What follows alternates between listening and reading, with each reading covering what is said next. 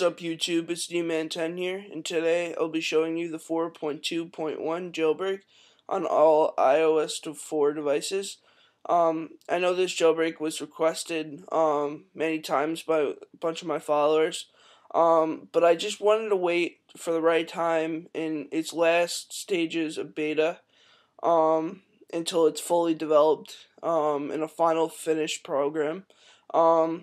Just to let the the jailbreak developers, totally get all the bugs out and everything, so it's a clean, safe jailbreak for you guys, okay? So, you're going to need three things for this jailbreak. You're going to need the 4.2.1 firmware, which you can get from Felix Bruns or Apple iTunes itself. And you're going to need the 4.1 beta 3 firmware for the iOS 4 devices. You're going to need the beta 3 firmware, which I will have a download link in the description for you, okay? And you're also going to need Redsn 0.9.7 beta 3. Alright? So you're just going to open up your Redsn.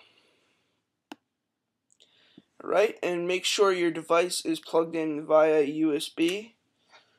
Okay? I have the iPod Touch 4 here today. I'll show you show you that I am 4.2.1 and I have an MC model iPod Touch 4. Okay. This is very simple, but there are some catches to this jailbreak, which I'm going to tell you now before you start. This does disable Bluetooth. A lot of people that use Apple iPhones and Apple iPod Touches don't really use Bluetooth as much as some other people do. I personally don't use Bluetooth at all because Apple gives you headphones, or you can get headphones on another carrier that have microphones with them. So really, I don't really like going wireless on that thing. And honestly, I've used Bluetooth before, and it doesn't really work well at all with the Apple devices I found. And so if you guys are in need for Bluetooth, don't do this jailbreak. Second thing I wanted to let you guys know is this is not an unlock, okay? Not an unlock. I'll repeat again. Not an unlock. So don't ask in the comments. I'm just going to get frustrated since you jailbroken and then you're going to blame it on me. It's not an unlock, okay, guys? So if you're not on a legit SIM card from AT&T, do not jailbreak with this, okay?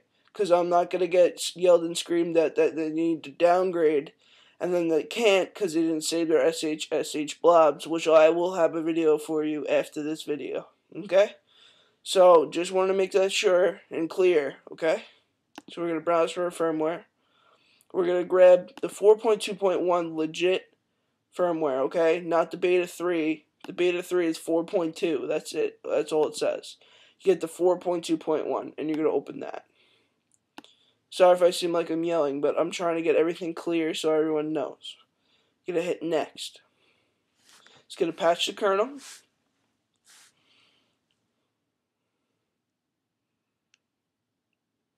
Okay. Now, you're going to want to install Cydia and enable battery percentage. I like it. You don't have to, but you want to do that if you want some cool stuff, okay? Now, before we do this, this will make your device tethered. I'm going to show you how to untether the tethered jailbreak, okay? So you're going to hit next. Okay. Now, at this point, you're going to turn your iPod off. So you're going to hold down the power button and then slide off the power. Okay? Now, once we're powered off, we're going to have to put your device into DFU mode. If you don't know what DFU mode is, it's basically restore mode. This lets Redsn go into the iPod and put its own firmware on there, okay? So what we're going to do is hold down the home and power button together for 10 seconds. Then we release the power button, keep holding the home button for another 10 seconds. So just count down with me. 1, 2, 3, 4, 5, 6, 7, 8, 9, 10. Release the power button, keep holding the home button. 3, 4, 5, 6, 7, 8, 9, 10. Alright, now we're in DFU mode. And if you're on Windows and you're doing this tethered jailbreak, you will hear some sounds on your computer. But the untethered part of this jailbreak is only on Mac, okay? So you're going to hit next. Now, Redstone is going to identify that you're in DFU mode, and you'll just see a bunch of stuff pop up on your iPod, a bunch of writing. Your screen will turn white for a second. That's okay, it's perfectly normal. It's going to download the jailbreaking data. Okay? Now you're going to see this verbose boot. This is actually Red Snow going into your iPod into the terminal files and pretty much inserting its own firmware. It's actually really, really cool.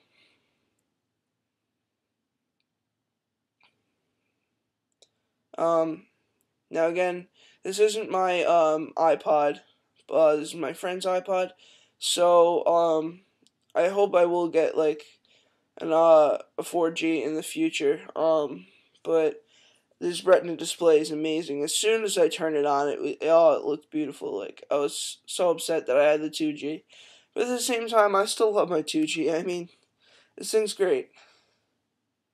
Look at it. Look at the difference. I don't know if you can tell on my webcam, but still.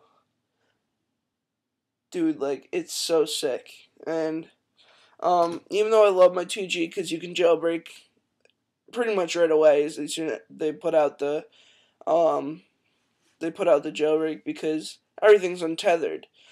Everything is so much easier to make jailbreaks for than the iPod Touch 4, the iPhone 4, and the iPad, which is new, and Apple's trying to fix it.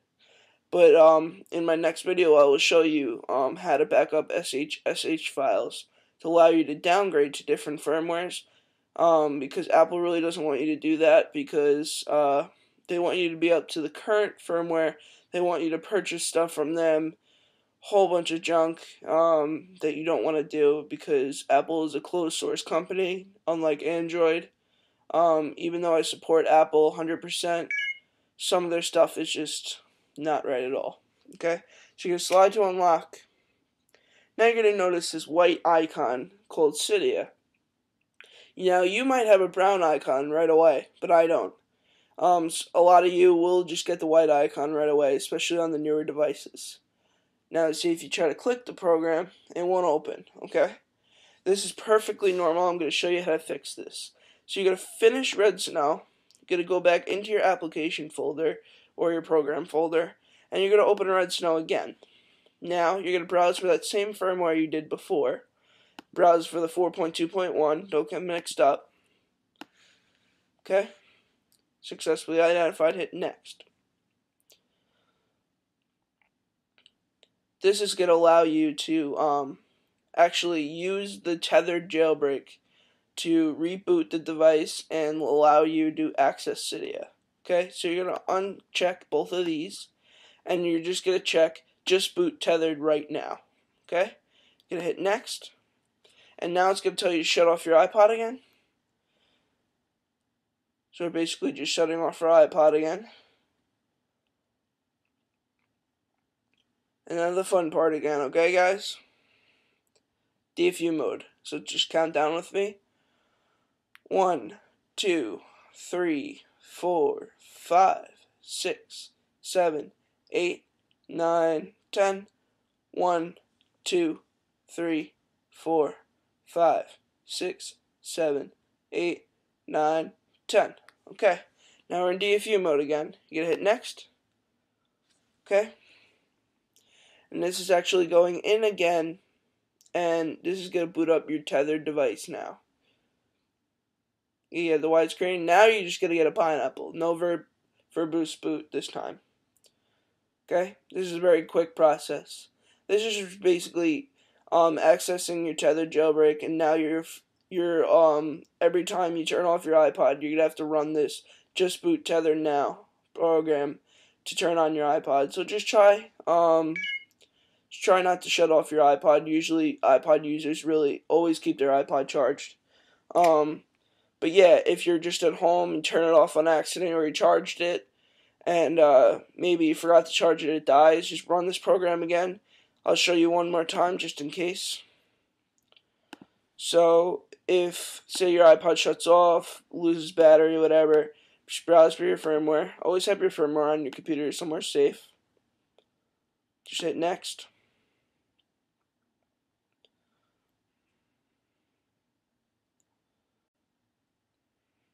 And only select just boot tethered now, okay? So you guys will always be jailbroken. You'll just have to just boot tethered now, and you're all good to go, okay? So now we can open up Cydia. Cydia is going to open fine. It's going to reorganize. It's going to ask you to select your Wi-Fi network. And it's going to reorganize and close automatically, okay? This is all normal. Cydia has just got to do its thing. And then it'll close again.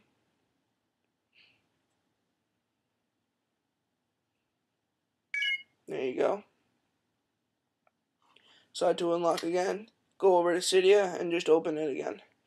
Now you'll be prompted with this new UI that the Cydia has. This never really was here in the last firmwares. Now it is.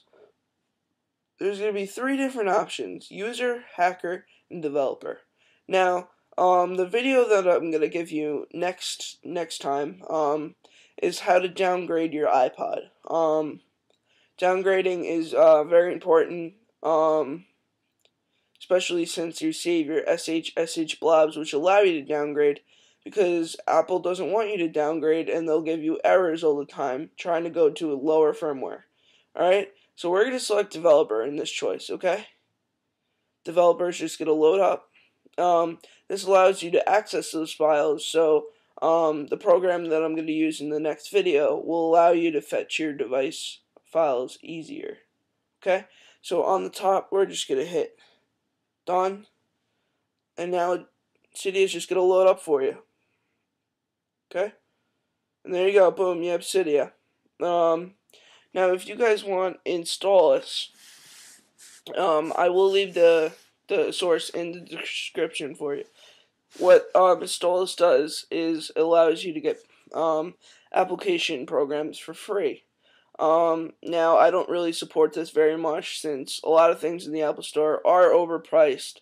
I tend to sometimes use it. So like a $10 app that shouldn't be $10, I'll get it and install this instead of the Apple Store. Okay. Now this is gonna prompt you to complete upgrade. Sorry, the screen went a little dark there. Complete upgrade, essential upgrade, or cancel. Okay. Now you want to do complete upgrade. That's gonna upgrade everything that's essential for you. Okay. You hit confirm. I know it's ironic. The complete upgrade is gonna upgrade everything essential, but it's gonna completely upgrade everything that Cydia wants you to upgrade to. Essential is just a quick way out of it. Like, don't even care, just get this Cydia running. And then it's going to ask you to reboot your device now. Okay. So it's just going to reboot now.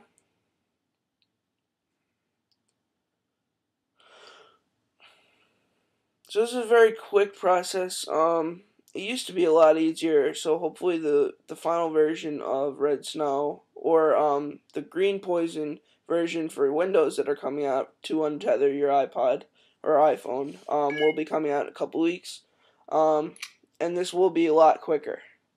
So notice that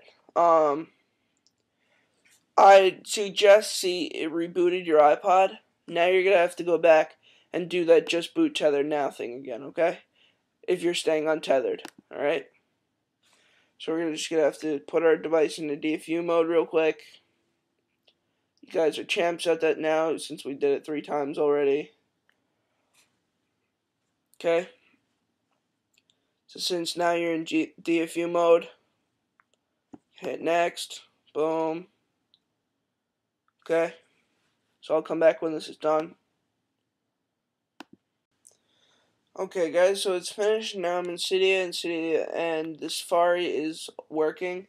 Now, in some cases, the tethered will, if you shut off your iPod and turn it back on, music and everything will work, except for Safari and Cydia will crash until you, do what I just said, to run tethered jailbreak now in Red Snow. So just make sure your iPod doesn't die, the main key, okay? If you're going to stay on a tethered jailbreak. Now I'm going to show you how to untether, alright? So now you're going to close out Red Snow and reopen it again. I know it's kind of tedious, but listen, it's worth it, okay? You're going to select the original firmware, the 4.2.1, hit next, next,